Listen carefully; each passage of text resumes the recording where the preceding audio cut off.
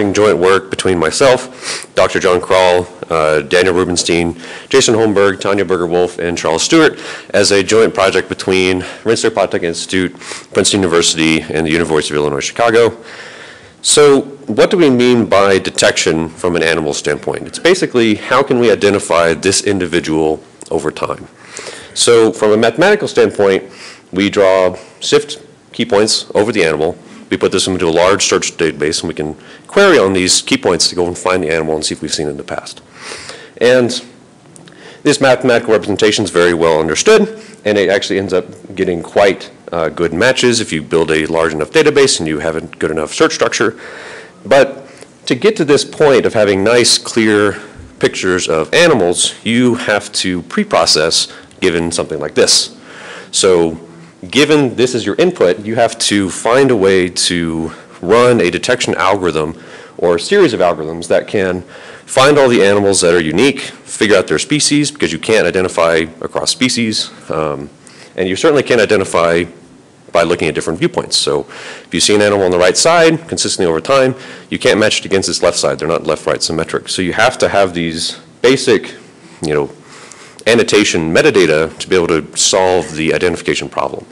So what we propose today is a detection pipeline that actually gets you to that point. So given an input image, the first thing we will do is perform an image classification just to figure out what species exist in the image.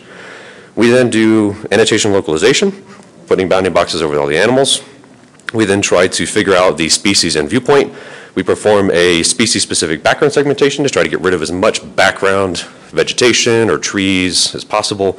And then we actually perform a novel concept called AoI, which stands for Annotation of Interest, which tries to focus on what is the primary target of this image, right? We're taking a picture of a zebra. We want to identify it. We don't care about the 15 other background zebras that you can't really identify anyway, to prioritize our focus. So image classification, again, is trained to predict a multi-label, multi-class vector, and it's generally considered as a high-pass filter to prevent irrelevant images from being processed. Things that don't contain animals I care about, pictures of birthday parties, things like that. Next thing is we go for annotation localization. We actually find that in this domain, if you have the right data set, you can actually get fairly decent results in terms of high precision, high recall on standalone images of animals. But when they start to herd and overlap and occlude each other, you get problems. Our detector is based on a variant of YOLO v1 by Redmond. And then from there, we can take these bounding boxes and actually try to classify them. This is this classic ImageNet style, give me a class for the individual that I saw, be it a plain zebra or a Grevy zebra or it's a type of giraffe, and actually go get the viewpoint. We then perform a background segmentation. So it's trained to predict a coarse background segmentation mask. And it's tasked with basically providing a foreground weight for all the key points that we actually end up using by the SIFT matching algorithm. This is trained with patches, so we have no segmentation data at all, which is a benefit and a curse. We can actually train this patch-wise and get fairly decent and even compelling results from a species-by-species specific standpoint. From there, we actually move on to AoI classification as the fifth pipeline component. This is trained to predict an identifiability flag or an identifiable flag for each of the annotations that we see, and this is tasked with eliminating as many incidental sightings of animals as that we can. This is generally meant to be a prioritizer. Generally, you would want to go over and review all the annotations that you saw, all of the animals you saw to get the best identified population estimate. But when you're starting to triage processing, you have to start somewhere. So we go for the most prominent animals in the image first. This is trained with an input image and a mask for the annotations, and you actually predict a yes or no as to whether or not it's prominent enough.